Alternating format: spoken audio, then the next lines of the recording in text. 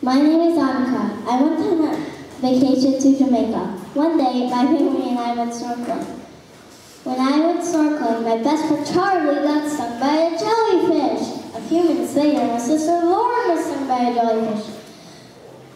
First, she thought the tentacles of the jellyfish were her hair.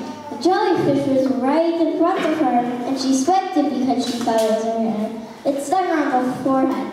Afterwards, the jellyfish wrapped around her arm. Lauren panicked. She swam to my mom and me, but by this time, the jellyfish had let go of her. Afterwards, we all swam back to the snorkeling boat. Jellyfish are members of the phylum Cnidaria. They have radial symmetry, which means they are shaped like a circle, and have two tissue layers. The tentacles have toxin back and spray.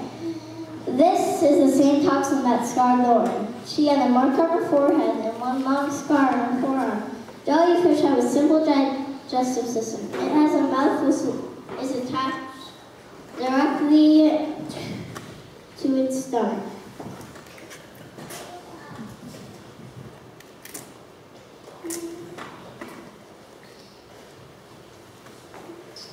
The life cycle of jellyfish starts with the jellyfish has a polyp and stays attached to the ground. It grows tentacles out of the top of its body. After a while,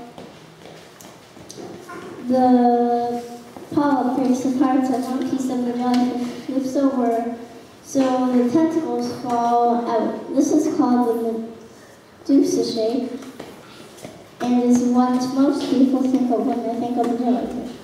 I like jellyfish because they are interesting and unique.